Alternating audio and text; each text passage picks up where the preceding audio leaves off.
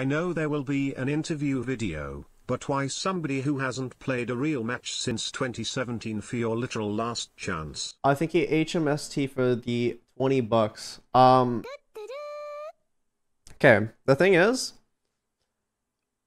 like a lot of like CS players, they'll have a pretty easy time like going into Valorant. Like if they already know Valorant and know the abilities and stuff, then there's a lot less for them to learn, and like give them like a few weeks and they could easily play like really well. And he's already really good at the game without like actually playing it all the time and like competing at like a pro level. He's already like really good at the game, and like nobody can like take that away. Like he is really fucking good. Like trust me, you give him a few weeks of just playing at a boot camp, playing on like 5 ping and stuff, then I'm sure that he's gonna perform really well.